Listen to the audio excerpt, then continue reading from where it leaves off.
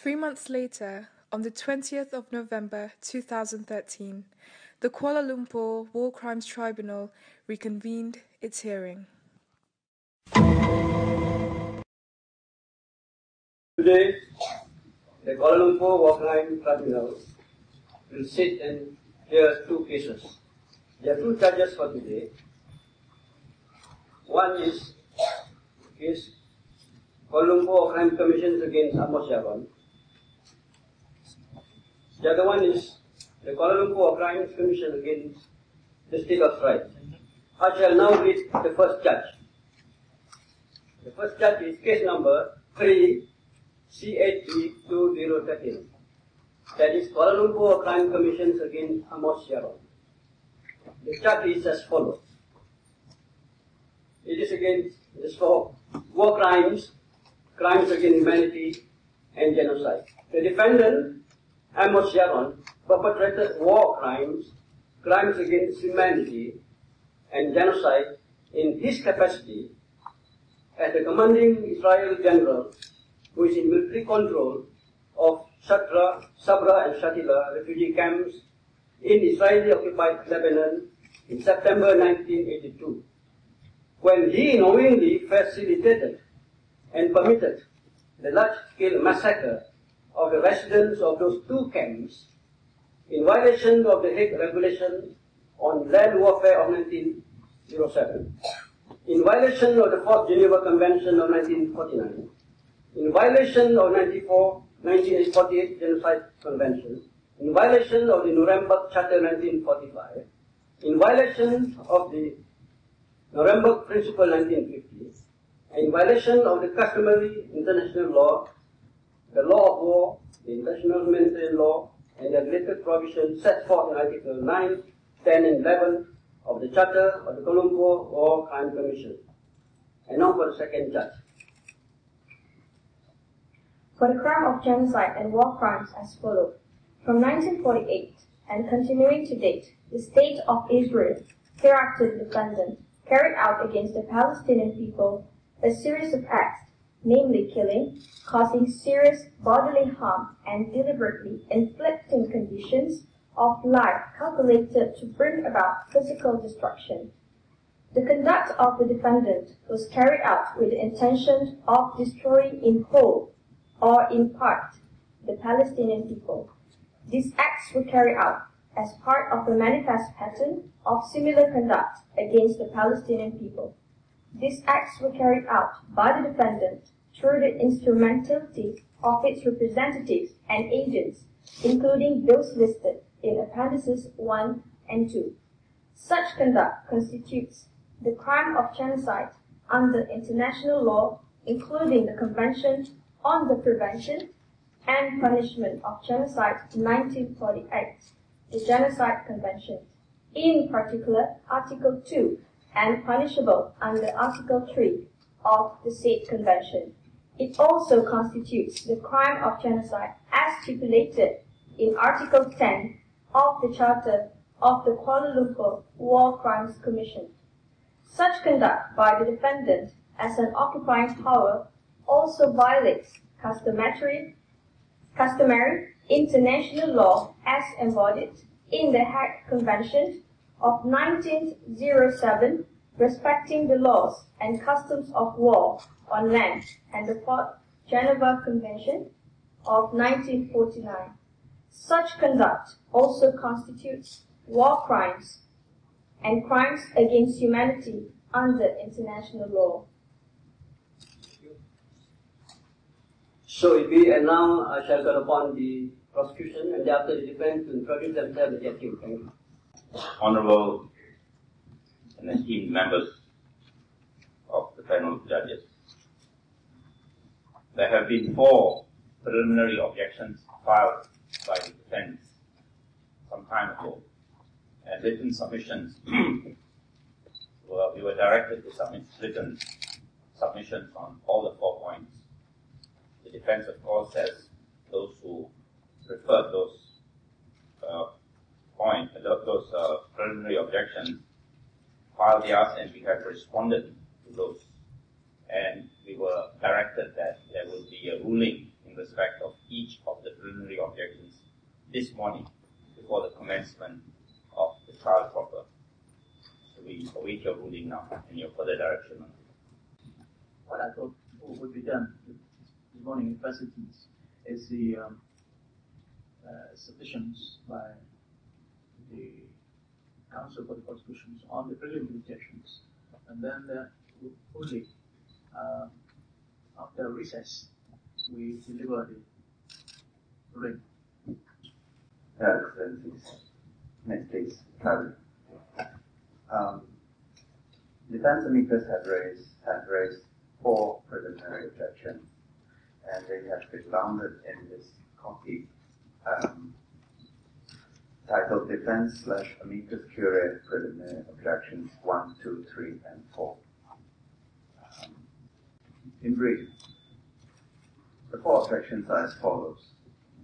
The first one relates to the temporal jurisdiction of this tribunal. And we say that this tribunal does not have the temporal jurisdiction to hear cases that have, for incidents that are contained within Charters 3 and Charter 4. The second objection is specifically for charge number 4, in that we are asserting that there cannot be a charge proffered against the state of Israel. That charge is wrong. Preliminary objection number 3 relates to the charge, the form of the charge against Iran. For duplicity, defectiveness, and latent duplicity. Preliminary objection number 4 is for the same reason: duplicity, latent duplicity, and defectiveness in the charge against the State of Israel, charge number 4. Written submissions have been tendered, and if this is the tribunal, I will briefly just run through it, make reference also to our bundle of authorities number 4, which supports the preliminary objection number 4. If I may turn Your Excellency's attention to page 1 of the written submission. The rules of this tribunal provide for have a lacuna provision, in that if there is a lacuna in the rules of this tribunal, reference can be made to rules of procedure and evidence of similarly constituted international tribunals relating to international humanitarian laws. So, we have made comparisons with the rules of the International Court, International Criminal Court, the ICC, the ICTY, the ICTR. And the basis of the first objection against the temporal jurisdiction of this tribunal is one against retroactivity of the laws, against retroactive laws. The rules are silent for this tribunal. Article 7 of our Charter states that the Commission and Tribunal shall have jurisdiction under this chapter in respect of the following crimes: crimes against peace, crimes against humanity, crimes of genocide, and war crimes. By analogy, the ICC will only hear cases for incidents that happened after the entry of force of the Rome Statute. Now that date is the 1st of July 2002. By analogy, the International Criminal Tribunal for the former Yugoslavia, ICTY, will only hear cases for incidents that occurred from 1st of January 1991 onwards. Now, the references for this are Articles 11 and Articles 24 sub 1 of the Statute of Rome, which can be found at pages 691 and 698 of our first bundle of authority. Reference is also made to Article 8 of the ICTY statute, which can be found at page 22 of our bundle, volume 1. The pages are for the Statute of Rome, it's at bundle 1, page 691 and 698. And 698, that is for the Statute of Rome reference. And for the ICTY statute, that reference is at bundle number 1, page 22. Jason, thank you for your arguments. I wish to clarify, I'm not so clear on your statement about retroactive laws. It seems to me you are giving a very broad interpretation to the prohibition against retrospectivity. My understanding of retrospectivity is that crimes cannot be created retrospectively. You cannot illegalize today what was legal yesterday and give the law back effect. Or what if the action was illegal even at the time it was committed, but there was no court at that time? The court is created later and allowed to have jurisdiction over matters committed earlier. So your statement that laws must not be retroactive is a little bit too general, it appears to me. Judge Haruki, you have gone to the heart of my point. May I seek the tribunal's indulgence to move to page 4 of the submission at point number 11. It is merely an analogy that we are making that modern day tribunals, such as the ICC, the ICTY, the ICTR, the SCSL, Special Court of Sierra Leone, and the ECCC, Extraordinary Chambers in the Court of Cambodia. Now, all of those modern day present tribunals, which deal with essentially the same types of acts as we are dealing with, they have a start date at the very least. Some have a start date, and some have a date range. The ones with the start dates are the ICTY, ICTR, ECCC, SCSL. A definite range is for the ICTR and the ECCC. That means there's a start date and an end date of the jurisdiction of the tribunal. The start dates are often backwards in time. Yes, it is. Isn't it? Yes, it is. I will consider that. We contrast this with the earlier tribunals that have been formed for such cases. Nuremberg and Tokyo are two that come to mind immediately.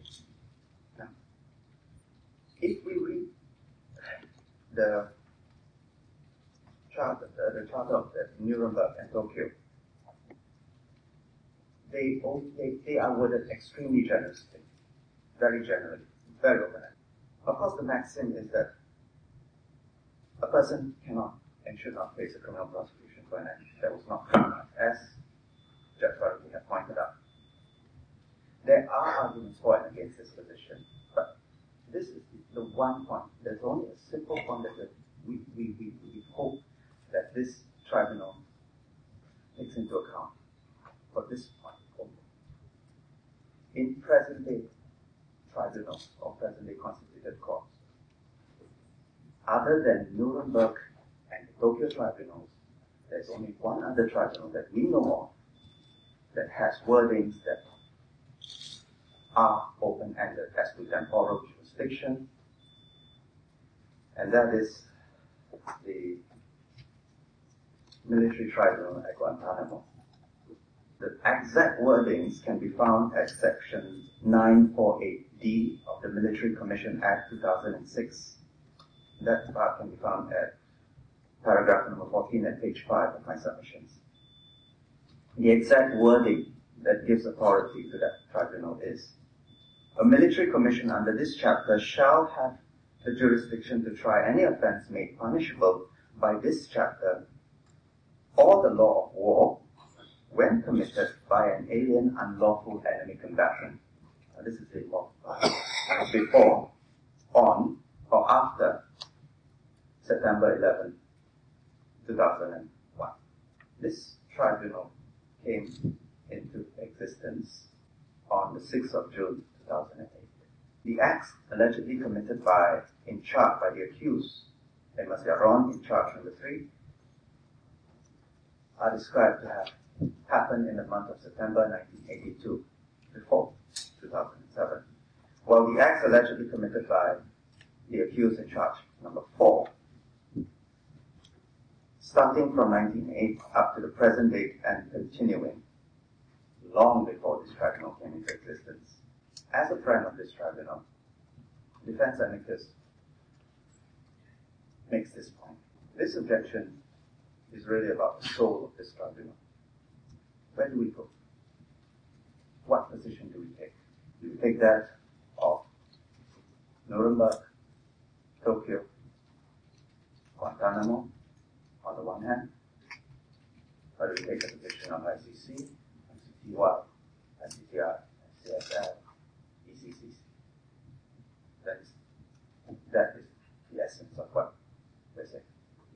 Your learned submissions mentioned 3 tribunals which have a prospective jurisdiction, but you very adroitly left out the Kuala Lumpur War Crimes Tribunal. What does our charter say? We look at Article 11. For the purpose of this charter, war crimes mean grave breaches of the Geneva Convention of 12th August 1949. We have 49 there, but I believe I've made the point as best as I could. May I move on to my the short explanation of my second preliminary objection.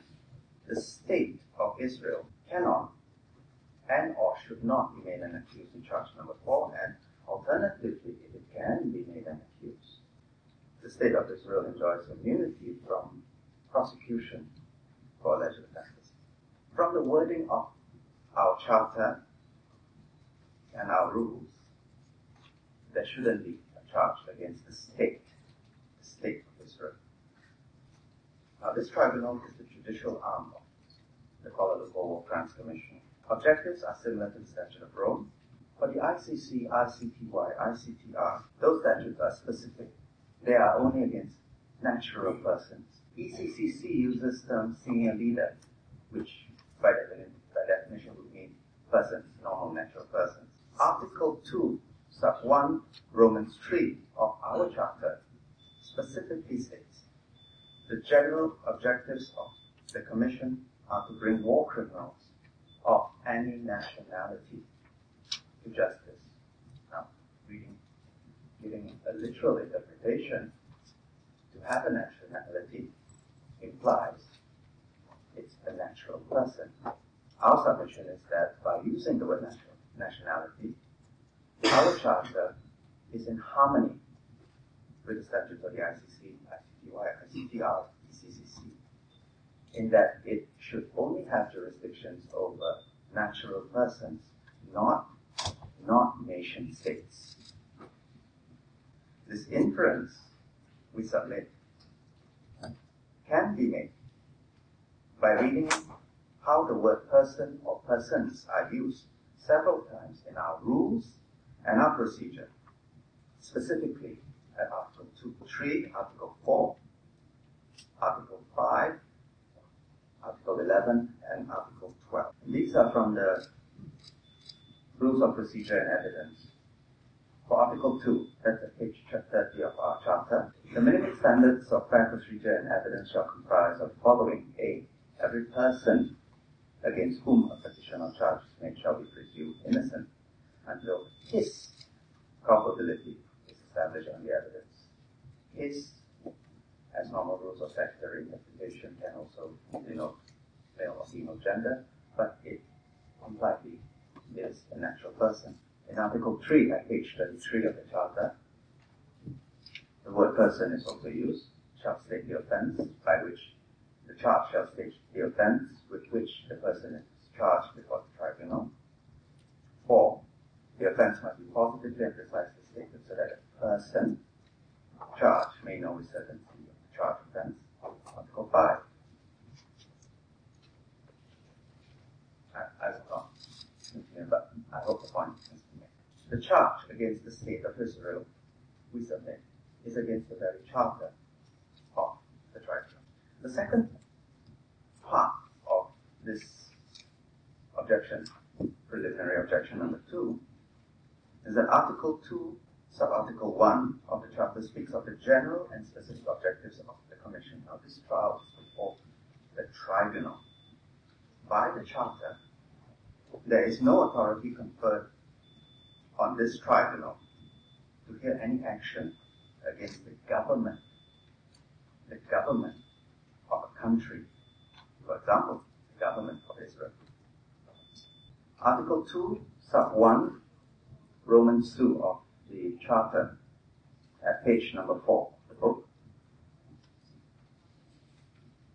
The general objectives of the Commission are to put an end to all war crimes and crimes against humanity currently perpetrated by any government in any part of the globe. It says government. It does not say nation state. The state of Israel is different from the government of Israel. The third part of this preliminary objection number 2, international law simply does not allow a nation state to be pleaded as an accused in a criminal tribunal. The state of Israel is a nation state. It is recognized by the United Nations. It was admitted as a member on the 11th of May 1949. As a nation state, it has rights under international law.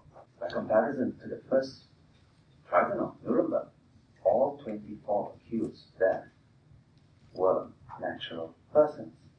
The decision of the case of Jones against the Ministry of Interior Saudi Arabia, House of Lords decision, United Kingdom House of Lords decision in 2006. The important paragraph is that paragraphs 29 and 31, if I may read it. I would respectfully agree with the Court of Appeal that Mr. Jones' claim against the Kingdom should be dismissed on the ground of state immunity for the reasons given by Lord Justice Mans in paragraphs 10 to 27 of his closely reasoned leading judgment, with which Lord Justice Neuberger and Lord Phillips agreed. Paragraph 31. A state is not criminally responsible in international or English law, and therefore cannot be directly impeded in criminal proceedings. The International Court of Justice, ICJ, on the 3rd of February 2012, also decided in the case of jurisdictional immunities of the state Germany against Italy, Greece intervening. I'm at point 31 of my submission. Now, first, judgments of the ICJ are always considered as pronouncements of what the most authoritative judicial body holds to be in international law on a given point, having regard to the given set of circumstances. It carries weight. Now, the case concerned a claim by Italy against Germany for reparations for injuries. It's a tortious claim. We admit this. By violations of international humanitarian law committed by the German Third Reich during World War II, Italy had constrained German state properties within the territory of Italy. Italy also allowed enforcement of decisions of Greek civil courts against Germany in Italian courts. Now, Germany's contention was that Italy had failed to respect the jurisdictional immunity in Germany that Germany enjoys under international law by allowing civil claims to be brought against it in Italian courts. This decision did encompass the issue of the role of immunity of states in cases which involve crimes of humanity and breaches of international law in armed conflicts as a result of massacres committed by the Third Reich during World War II. That is at paragraph 52 of the judgment. The question that was before the ICJ in that case was whether or not in proceedings regarding claims for compensation arising out of those acts, the Italian courts were obliged to accord Germany immunity. It is not entirely on all fours to admit that with the issues before this tribunal. But there are many portions portions of that judgment that can be of assistance to this tribunal on the issue of state immunity for crimes of genocide and war crimes, the two charges that are against both Iran and the State of Israel. Now, the key paragraphs I have listed in paragraph 37A till F that can be found on pages 11 to 13. I turn now to paragraph 38 of my submission. At page 13, Oppenheim, in the 9th edition of his book, wrote that the practice of states over a long period has established that foreign states enjoy a degree of immunity from the jurisdiction of the courts of another state. Customary international law admits a general rule to which there are important exceptions that foreign states cannot be sued. The examples are given in paragraph 39, citing the European Convention on State Immunity and the Foreign Sovereign Immunities Act 1976, that is of the United States, and the State Immunity Act of 1978, that is in statute in the UK. Judge Tumbasota also had opined in her book at the 2nd edition at page 142. It is an established rule of international law that foreign states might sue in our local courts but could not be sued here unless they voluntarily submit to the jurisdiction of the local court. Such submission can be done either on an ad hoc basis or generally under the terms of the treaty. This is not a local court, I agree. I believe I'll make that point right now. The State of Israel has not entered proceedings. We appear as defense amicus. We have not received instruction. By not entering appearance, the State of Israel, by inference, has not submitted to the jurisdiction of this tribunal. One more point. There are 32 countries currently in the world that do not recognize the State of Israel. Malaysia is one of them. If charge number 4 stands and this tribunal hears the prosecution's case against the State of Israel, by implication, this tribunal, sitting in Malaysia, recognizes the State of Israel. Thank you, Your Excellencies. I cede the podium to my colleague for preliminary objections number 3 and number 4. May it please this Honourable Court, I understand that written submissions were delivered to the Secretariat some time ago, and I am just curious as to whether Your Honours have had the opportunity to review those submissions, because if you have, my submissions will be much briefer. So I take it that most of the Court have actually. The starting point is, of course, as always, the powers and jurisdiction of this Honourable Tribunal. And I would take Your Honours to the KLWCC Charter, in particular Article 2, subsection C.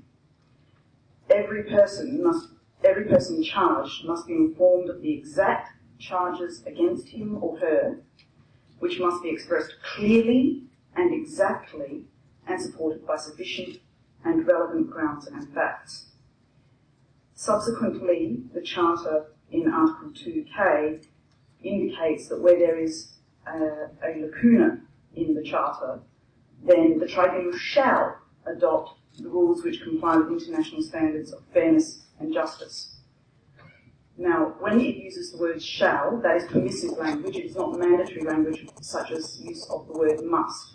So the Tribunal is not required necessarily to adopt those principles, but is indicative of an indication that the Charter should guide the Tribunal towards those principles. At Articles 3, 4 and 5 of Chapter 2 of Part 2 of the Charter, it is clearly stated at Article 4, the offence must be positively and precisely stated so that the person charged may know with certainty the charged offence. And it's Very important, those few words, because what we have in the State of Israel and the Iran charges are essentially cumulative charges. Now, whilst cumulative charges are permissible at international law, they are not desirable. And they are not desirable because they do not necessarily provide for the principles of fairness and justice and clarity and efficiency. Some will say that the principles that we seek this tribunal to adopt are national criminal principles and therefore do not apply in the international sphere. We would reject such a contention, and there is in fact judicial support for that in the case of the prosecutor against Norman, Fofana and Kondua. That is the Special Court for Sierra Leone, case number SCSL-04-14-J at pages C3 to C4. You will find a small extract of that case midway through, towards the end of tab C of this particular volume. It doesn't have a traditional heading because that is the way that the Sierra Leone website has actually produced that particular document. I refer in particular and read this passage. As a matter of principle, international criminal tribunals should not resile from their sacred responsibility in dispensing even-handed justice, of acknowledging and applying recognised defences to criminal liability in municipal law systems. And by that I take it that the court is referring to domestic criminal law principles. To this effect, I can do no better than to adopt the observation of one learned author, McAuliffe de Guzman M., in a commentary on the Rome Statute. In developing the international criminal law relating to defences, it is essential that the court be permitted to draw on principles of criminal law derived from national legal systems, which therefore enhances the court's ability to fill the lacunae in international law. And it's interesting that they also use the word lacunae, because that reflects very strongly with Article 2C of the Kuala Lumpur Tribunal Charter, where we heard that in the event of a lacuna, principles should be drawn which comply with international standards of fairness and justice. So what is the problem with these two particular charges? They are drafted as cumulative charges. And where cumulative charges are permissible is where there is one charge heading and those things which flow under that charge heading are cumulative. So it would be, for example, to charge a war crime and have possibly several different versions of what that war crime was. That is a cumulative charge which is permissible.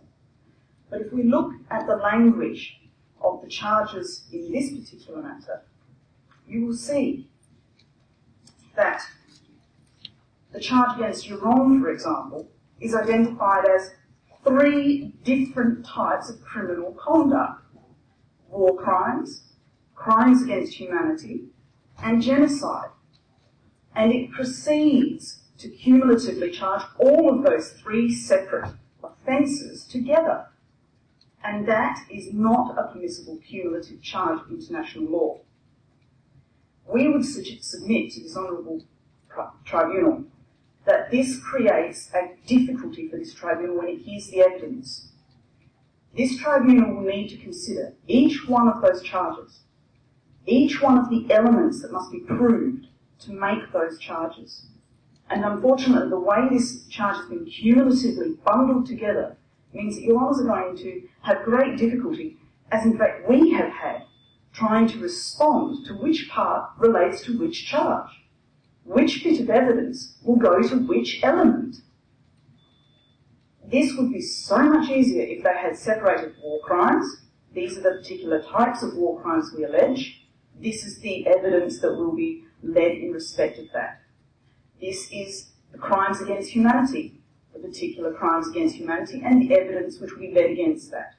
We could see then how the evidence would attach to the elements which must be proved by the prosecution beyond reasonable doubt.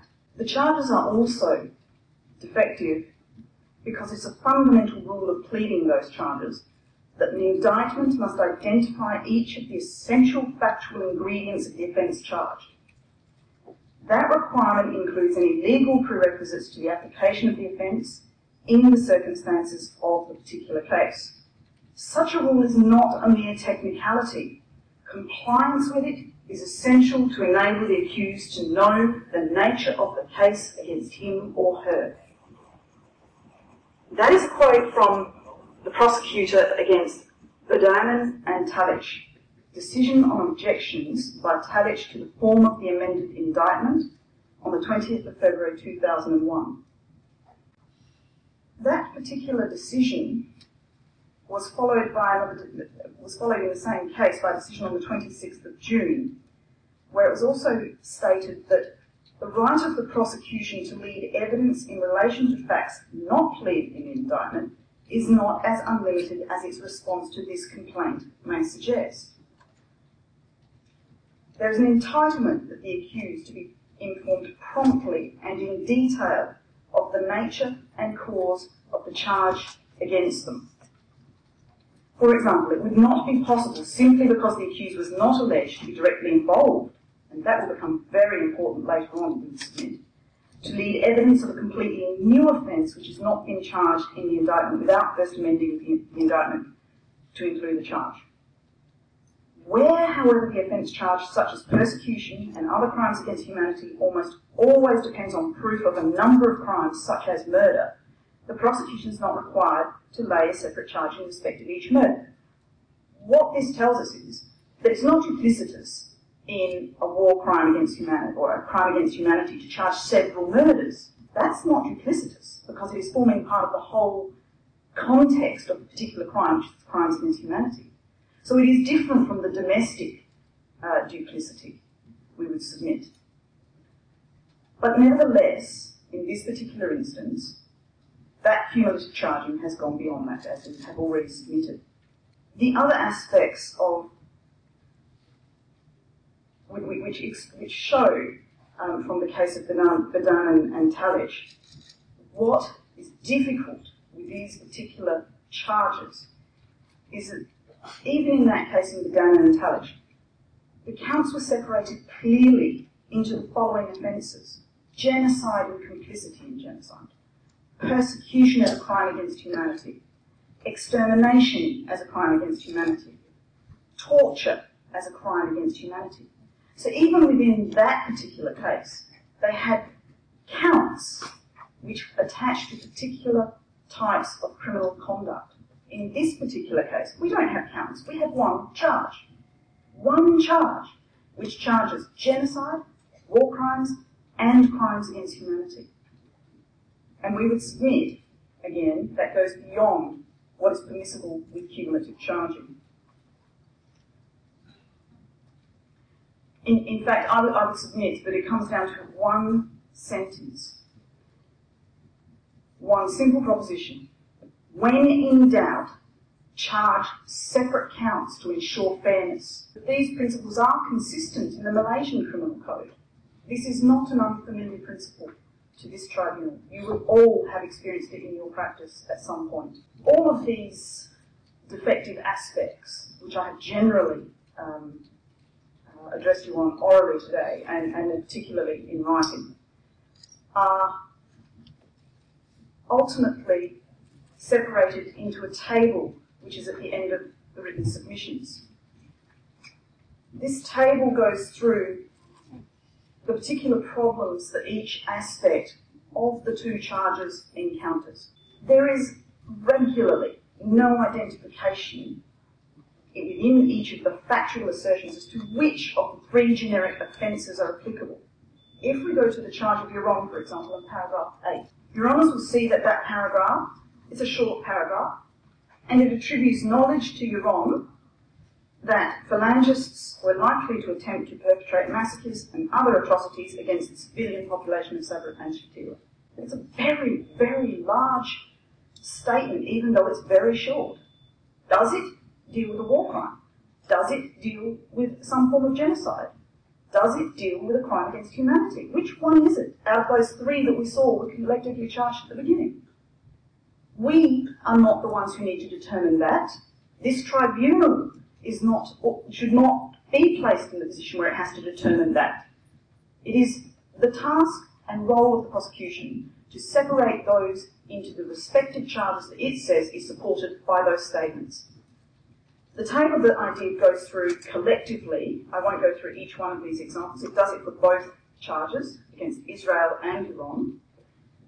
But if you almost have an opportunity to review those, you will see that it is inherent throughout all of them. Problems arise everywhere. It's impossible to know which facts are attaching to which charge and which facts are attaching to which elements of those charges. And in terms of responding to this honourable court and attempting to clarify the position, the defence is placed in an unenviable position. And that places this honourable tribunal in an even more unfair position, because it is not the task of the tribunal to work out what the charges should be. Those are my submissions, Your Honour. May it please Your Honours. I will deal with the first two preliminary objections, and Tan Sri Abdul Aziz will deal with the third and fourth preliminary objection.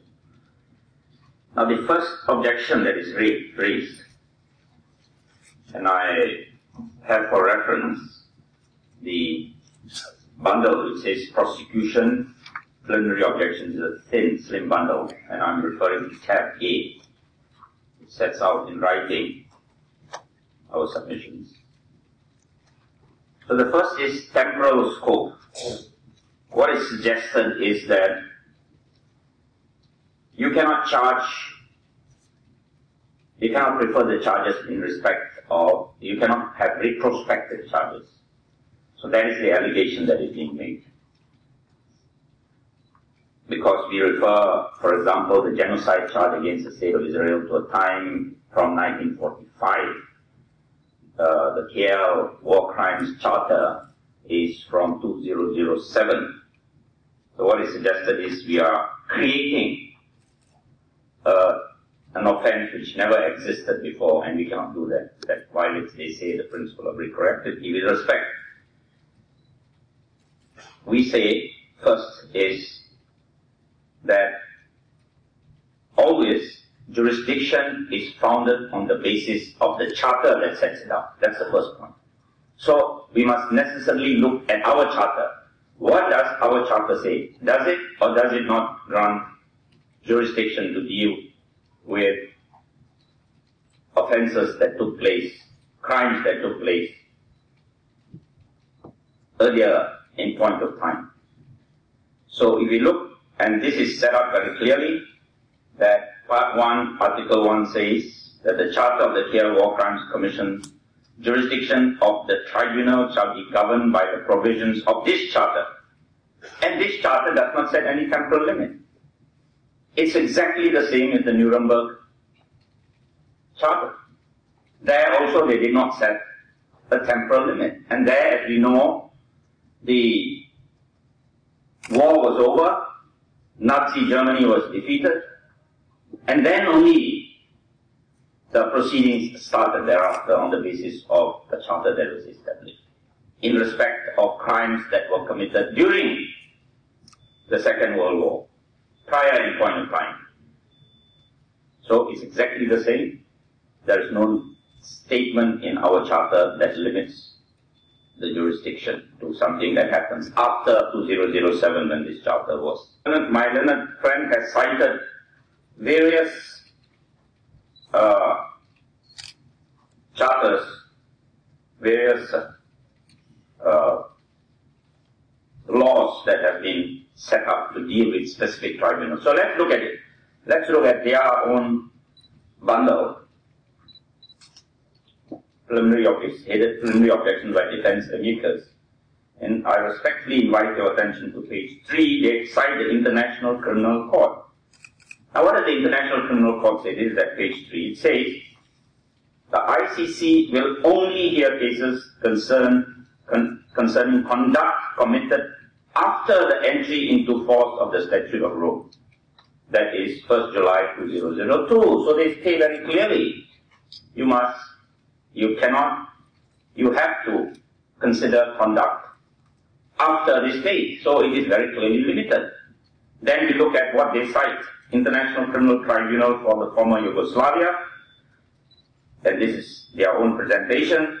The ICTY, as it is known, will only hear cases concerning conduct occurring from 1st January 1991 onwards.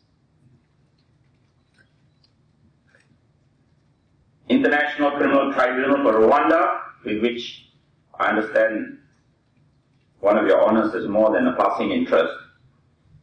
There it says the ICTR will only hear cases concerning conduct committed between January 1994, 31st December 1994.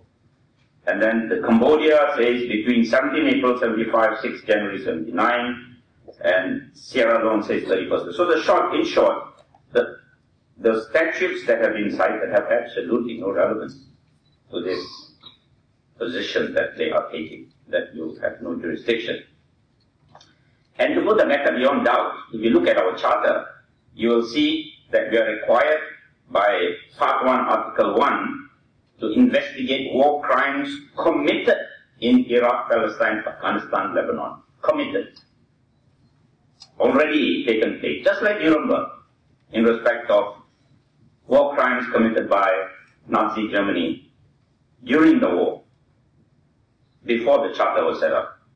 Then, of course, the point that was raised by Your Honor Judge Shah Faruqi, that did the charter create a law that never existed, a law of genocide that never existed, and it created for the first time, so that when the state of Israel committed this, they did not realize, so they thought there is no such offense.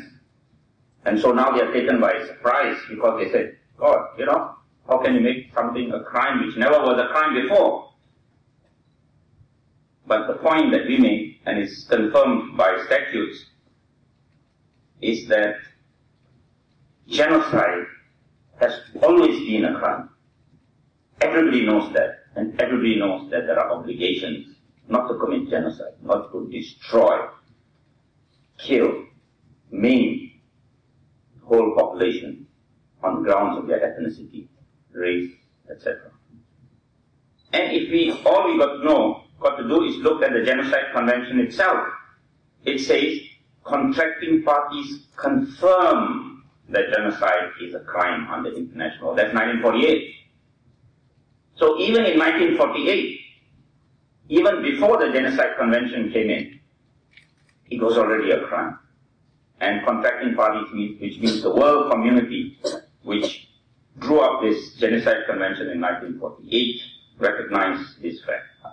So they always considered it a crime. And Israel is a party to the convention. It signed this on the 17th of August 1949. They know it's a crime. They're not taken by surprise. They have obligations. They ratified it on the 9th of March 1950. Finally, the point is that the crimes committed are also crimes under international law, regardless of the Genocide Convention, confirmed by statutes, treaties, customary international law, just programs, the laws of wars, international humanitarian law. And these are all set out under Articles 9 to 11 of the Kuala Lumpur War Crimes Charter. And these treaties that I talked about, statutory treaties, are dated from 1907, 1945, 1946, 1948, 49, 50. So these are long-standing, extant, existing international law. So the principle of retroactivity has absolutely, with respect, no application. That deals with the first aspect of the temporal scope. But then they argue, further they argue, that fine, but you see there was no tribunal. This tribunal only came into existence in 2007. There was no tribunal. So how can then you lay a charge in respect of a period of time before the tribunal came into existence? That is the argument. No tribunal, therefore you have no jurisdiction to hear this case because we are dealing with offences before 2007, facts alleged before 2007. You only came into existence in 2007. The first point I want to make is to look at the practice of this court itself. This court has already tried we have had already 2 cases tried here, and judgments have been delivered by this Honorable Tribunal. The first was against George Bush and Anthony Blair for crimes of aggression, crimes against peace. And this was in respect of crimes committed in 2003, 4 years before this tribunal came into existence. We had the verdict of the KL War Crimes Tribunal on another charge against Bush, Cheney, Rumsfeld and their lawyers for the crime of torture, primarily. That was committed in 2001. That was 6 years before the tribunal came into existence. So we have very clear basis upon which we have acted. And we were not wrong at that time.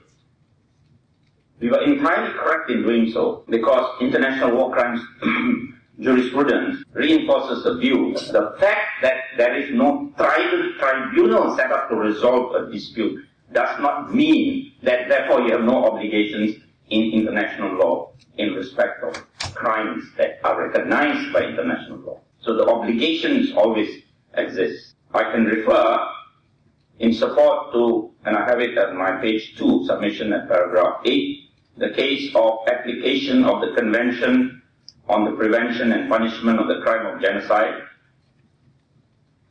The report is at 2007. It's in my bundle, but I quoted the relevant part, so there will be no need to refer to that at this point of time.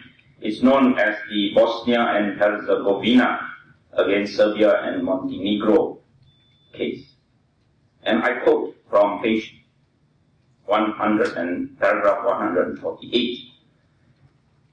I read, as it has in other cases, the court, that means that particular tribunal, the court recalls the fundamental distinction between the existence and binding force of obligations arising under international law and the existence of a court or tribunal with jurisdiction to resolve disputes about compliance with these obligations. The fact that there is not such a court or tribunal does not mean that the obligation does not exist. They retain their validity, they retain their legal force. States are required to fulfill their obligations under international law, including international humanitarian law, and they remain responsible for acts which are attributable to them. The jurisdiction of the court is founded on Article 9 of the Convention, but it does not follow that the Convention stands alone. In order to determine whether the respondent breached its obligation, and if breach was committed, to determine its consequences, the court will have recourse not only to the Convention, but also to the rules of general international law on treaty interpretation and on responsibility of states for internationally wrongful acts. So this very clearly, in our respectful submission, refutes the argument that has been put forward that because you were constituted after these alleged acts that constitute the crime of genocide against the 2 accused persons, this tribunal has no jurisdiction. In any event, we conclude by saying that there is clear authority that evidence that predates events may also be relied upon as evidence. For example, the International Criminal Tribunal for Rwanda talked about evidence of acts that occurred prior to 1994. And they said the evidence of acts that occurred prior may be relied upon as evidence of a conspiracy that culminated on the genocide committed during the period between January 1994 and 31st December 1994. And so in our case, because we are talking about a series, a pattern of genocidal acts, as we allege, committed prior even to the setting up of the State of Israel, 1945, and we will bring experts from 1945 and continuing to the present day. So that deals with the first point as to whether you have jurisdiction or not. The second preliminary objection that is raised is that you cannot charge the State of Israel. The first argument the first aspect of that argument they say is because if you look carefully, it only talks about persons. And so persons means some specific individuals, or more than one of them, but it's not the state. I will deal with this aspect of the argument. If we look at the charter of the KL War Crimes Tribunal, it states its objectives as, amongst others, the two key ones that are relevant in this case, is this Article 2.1, 3, Roman 2 and Roman 4. The charter, the objectives is to put an end to all war crimes, to prevent the recurrence of war crimes. So war crimes is referred to generically. Now this would require, in our respectful submission, that everybody, including persons within the jurisdiction of the nation states, as well as nation state itself, cannot commit the crime. They will be charged if they do so. Now, a similar argument in fact was raised under the Genocide Convention, so it's directly opposite. This was again in the case of Bosnia and Herzegovina, and I've cited the particular document. And I read, the article does not expressis verbis, in other words, does not expressly state, require states to refrain from themselves committing genocide. However, in the view of the court, taking into account the established purpose of the convention, the effect of Article 1 is to prohibit states from themselves committing genocide. So it's directly on point, because here, our charter also says you have to prevent these war crimes. You have to put an end to these war crimes. So the purpose.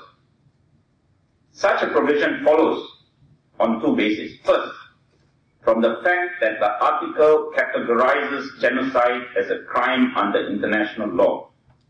By agreeing to such a categorization, the state parties must logically be undertaking not to commit the crime so described. Secondly, it follows from the expressly stated obligation to prevent the commission of genocide. It would be paradoxical if states were thus under an obligation to prevent, so far as within their power, commission of genocide by persons over whom they have a certain influence, but were not forbidden to commit such acts to their own agents or persons over whom they have such firm control that their conduct is attributable to the state concerned under international law.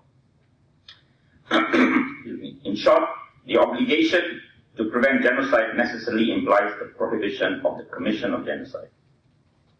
And the court went on to hold that although several provisions in the Genocide Convention emphasize the responsibility of individuals, the Genocide Convention also talks about responsibility of individuals, also talks about punishment of individuals, quote, that international law imposes duties and liabilities upon individuals as well as upon states.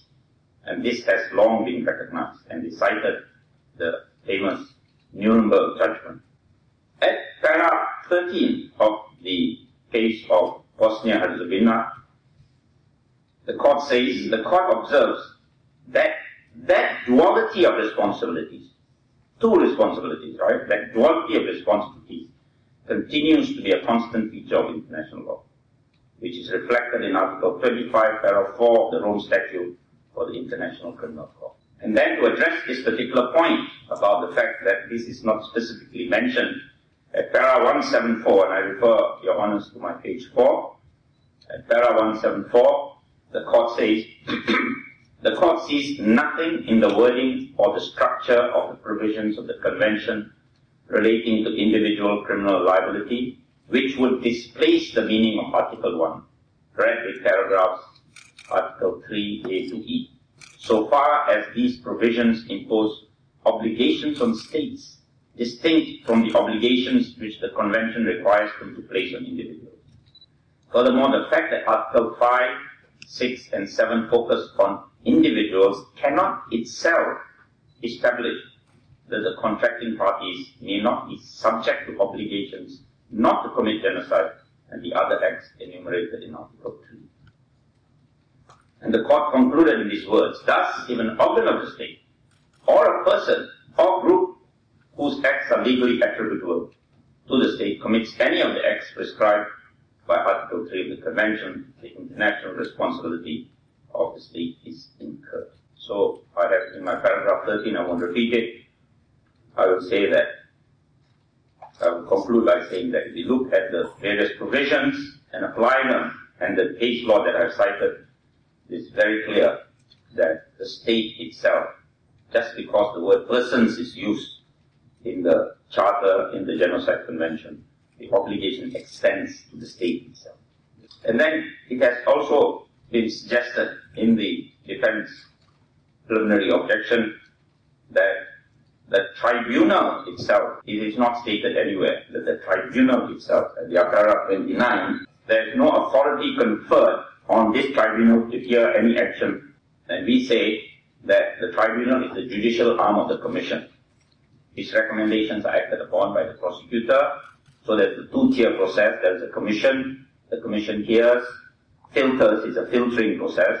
If there is a basis, then it makes recommendations. On the basis of that, the prosecution then levies charges. So whatever jurisdiction is bestowed upon the commission is naturally flows onto and clothes the tribunal also with that same jurisdiction to prefer those charges based on the recommendations. So the commission has recommended that the state of Israel be charged for the genocide, for the crime of genocide. Now the other argument that was raised, the second aspect of this argument that you cannot charge Israel, is that the word is government. It says Article 2.1 uses the word government, not state or nation state. And Israel is a nation state. And therefore you cannot charge Israel, you can only charge the government of Israel. I mean, we'd be quite happy to charge the government of the state of Israel and in passing. But just on this question itself, the point is, logically, when you refer to government, it logically extends and must mean the governing authority of a state. Government is nothing more than a governing authority for the state. The state does not exist in a vacuum. It does not function on its own. So, its act of the government must necessarily be attributed to a state. It is an organ of the state. So here we are referring to the genocide charge activities. We are referring to the official or governmental character of the acts which are attributable to the state of Israel. Quoting their own case, they quoted Jones' case. The court refers, I just quote what the court says, the very official or governmental character of the acts, and which still operates as a part of civil jurisdiction, was now to be the essential element which made the acts an international crime. Now this is in reference to the Torture Convention and supports the convention that governmental acts are acts of state. So when you talk about government, we are talking about the state. So the second argument that is raised in this respect must be, with respect, rejected.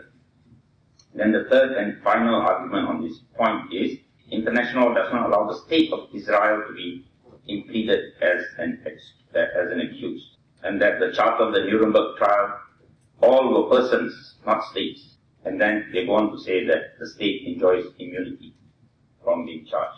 The Nuremberg judgment states, it does not state that you cannot charge states. This is what it says, that international law, I quote, international law imposes duties and liabilities upon individuals as well as upon states, has long been recognized. So, their contention with respect that the charge against a state is not envisaged by the Nuremberg trial. It flies in the face of what the judgment itself says. In that case, of course, they brought 20 odd people before the court, and there the defense was different. There the defense was that it is the state that is responsible. All these people, the lawyers, the judges, and others who carried out the dictates of the Nazi party, you cannot charge them because they're just carrying out orders, they're just functionaries. So there they had to deal with the question of individual.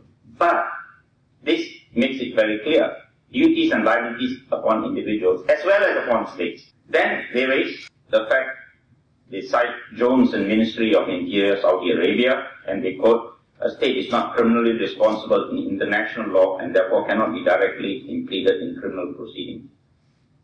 This is exactly the argument that was raised in the Bosnia-Herzegovina case. The court answered the applicant accepts that general international law does not recognize the criminal responsibility of states. It contends on the specific issue that the obligation for which the respondent may be held responsible in the event of breach in proceedings under Article 9 is simply an obligation arising under international law, in this case the provisions of the Convention. The court observes that the obligations in question in this case arising from the terms of the Convention and the responsibilities of the state that would arise from breach of such obligations are obligations and responsibilities under international law. They are not of a criminal nature. This argument accordingly can be accepted. Then there is the case of Germany and Italy, but we wish to add that the case of Germany and Italy, although it related to compensation arising out of matters that arose during the Second World War, the armed conflict waged by Germany, these were matters that were raised in the domestic court and were civil claims. And I quote here, the court is not called upon to decide whether these acts were illegal. The question for the court is whether or not, in proceedings regarding claims for compensation arising out of those acts, the Italian courts were obliged to accord Germany immunity. So really it involved the question of whether one court, the role of domestic court of one state to make decisions against another state. So these are the two clear distinguishing factors. One is the civil claim, another is that you cannot have one court in the state to make decisions against another state. So for example, we cannot have, in respect of a civil claim arising here, a local court making a judgment against the United States, for example, in respect of civil claims. They enjoy immunity. So the Jones case makes it clear that when you talk about immunity, you're talking about immunity in civil claims. And if you look at the judgment of Lord Bingham, says the rule of international law is not that a state should not exercise over another state a jurisdiction which it has, but that, save in cases recognized by international law, a state has no jurisdiction over another state. Goes on to say, the majority, however, held that the grant of sovereign immunity to a state in civil proceedings pursued the legitimate aim of complying with international law to promote comity and good relations between states through the respect of another state's sovereignty. So if a state should not have a jurisdiction over another state in civil claims, immunity is granted. That is recognized. And this case that they cite makes that very clear. And there are qualifiers. It says save in cases recognized by international law. And we have already seen genocide is a case recognized by international law as a war crime. And then it goes on to say, but the case was categorically different from the present case since it concerned criminal proceedings, falling squarely within the universal criminal jurisdiction mandated by the Torture Convention, and did not fall within Part 1 of the 78th Act. The essential ratio of the decision was that international law could not, without absurdity, require criminal jurisdiction to be assumed and exercised when the Torture Convention conditions were satisfied, and at the same time require immunity to be granted to those properly charged. The Torture Convention was the mainspring of the decision, and certain members of the House expressly accepted that the grant of immunity in civil proceedings was unaffected. So it's very clear that we are talking about civil proceedings, we're not talking about criminal proceedings, because, as the court says, the former head of the House of Lords of England, Tom Bingham, has said it'd be absurd to say Torture Convention applies and applies to everybody, Genocide Convention applies to everybody, and then to say that the moment the person is charged, then he is granted immunity. And we're talking about international war crimes that are going to be adjudicated at the international tribunal level.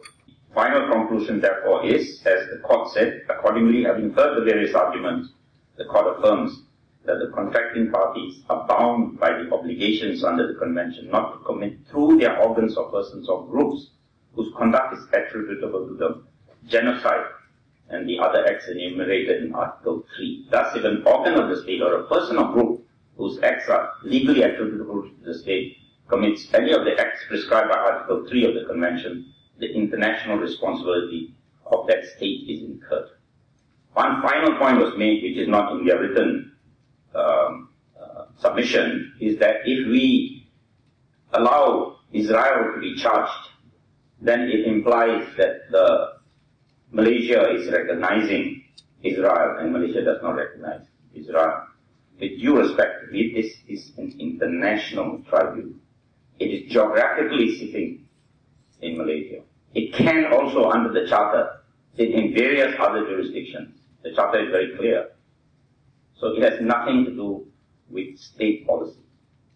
The fact that the Rwanda tribunal sat in a particular place and the former Yugoslavia tribunal sat in a particular place is not decisive of the issue. With respect, this argument cannot be sustained. I thank Your Honours. Before you sit down, with the permission of Mr. President, can I request you and perhaps Jason to address us on Chapter 3, Article 6b? Page. That's page 34 of this. I hope you have the Yes. time. Yes. Indeed, it makes it very clear. If the charge involves a sovereign state, I'm grateful, if the charge involves a sovereign state, a current head of state government or a former, then we can serve, and indeed we have applied the service written. This puts it beyond peradventure as to the fact that the argument cannot be accepted. Thank you all. Defense has filed 2 applications. These 2 applications came just very recent. I understand that this case, we have already had a trial in this case. And there was no application of this nature in the first trial when they agreed to proceed with the trial. It must be a second thought or afterthought. On that ground alone, I think the application of objection should be dismissed. In any case, I shall proceed to respond to some of the points raised. Their application suggests that the charge is defective for duplicity. That's one. 2, the charge is defective for uncertainty. 3, the charge is an abuse of process and or operation. What I'd like to clarify right from the beginning, that I think they have misconstrued the charge. This charge is against a general who actually had committed breach of his duty for facilitating and allowing crime, international crimes, to be committed. It is not a case of Mr. A murdering Mr. B at a certain time of the day and a certain place. It's not that kind of crime. They wanted us to be specific, time, date, and so on the commission of crime. But you can't do it if you're dealing with one murder. Here is a case of a general facilitating, allowing the commission of crimes. He himself didn't murder anybody. It is a case of large-scale massacre. The number of people murdered between 300 to 3,000. It happened in 3 days or so. So I say that we stand by our written submission here to refute all those allegations made by the defense. Because as far as we are concerned, I can say that the charge is not effective for duplicity. Where is the duplicity?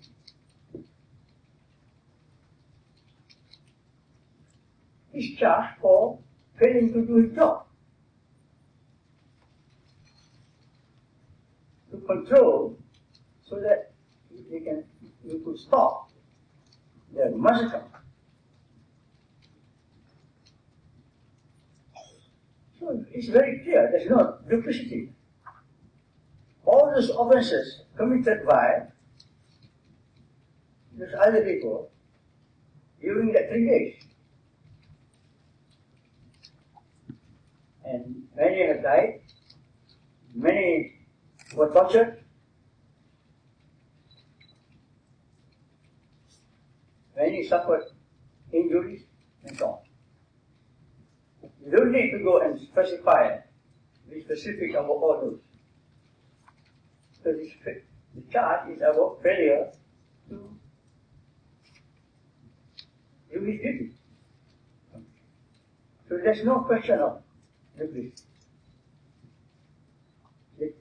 And there is no question of uncertainty.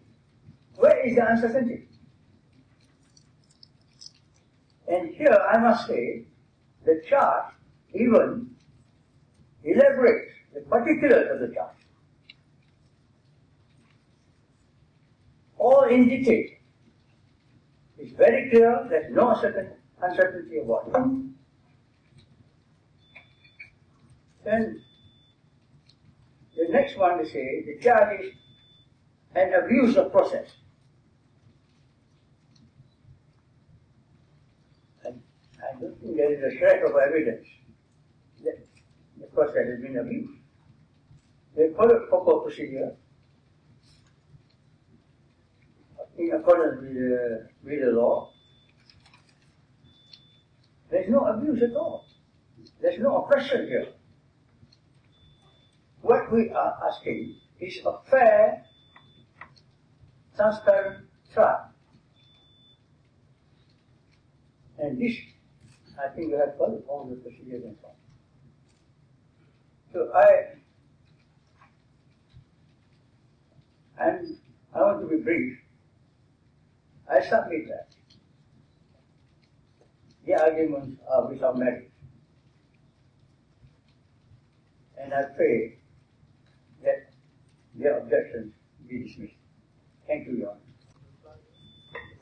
Your Excellencies, if we may reply, I have 4 short points, and my friend will take the rest of it. The prosecution, the first point, prosecution may have misconstrued the difference between a state and a government.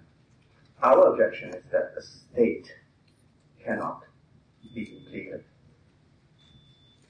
in a tribunal of this nature. The government of the state is elected by the people. The government changes, the state does not change. Therefore, as with the first trial that was handled by this tribunal, George W. Bush, the head of the government of America, was charged for war crimes against peace. Tony Blair, the head of the government of the United Kingdom, was charged for crimes against peace.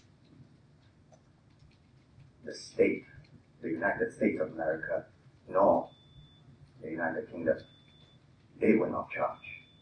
In the second trial that was before this court, 8 natural persons were charged: George Bush, Donald Rumsfeld, Dick Cheney, and the rest. They were natural persons. The state, the United States of America, was not charged.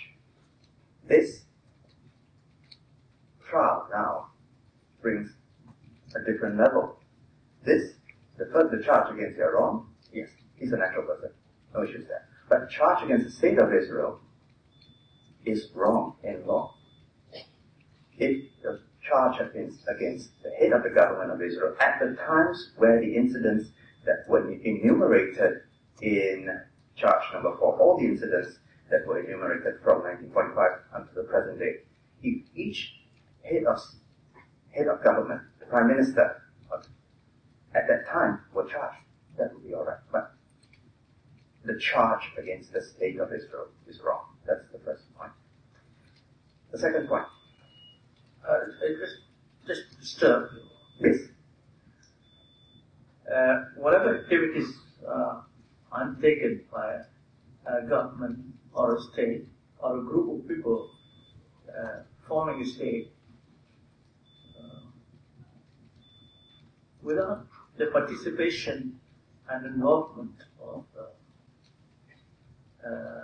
human beings, nothing could have happened. Yes. Yeah, right? There must be some human being, not just robot or machinery.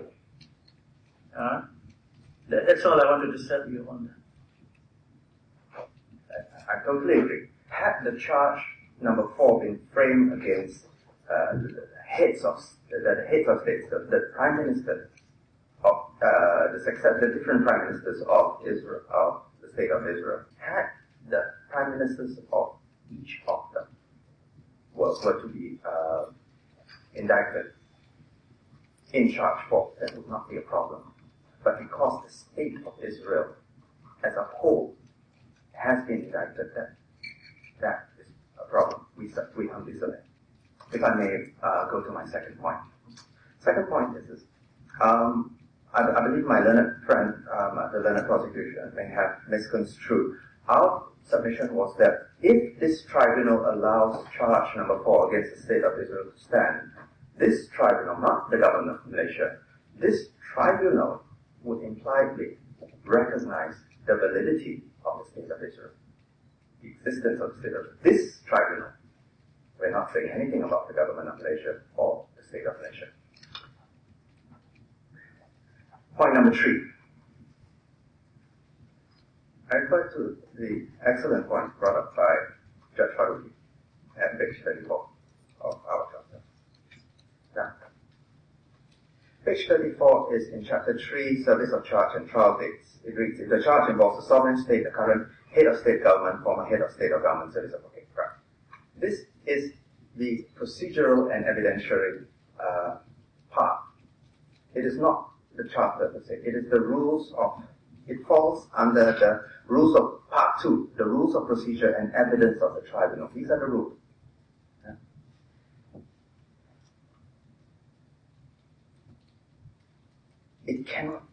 The rules cannot go against entrenched principles of law.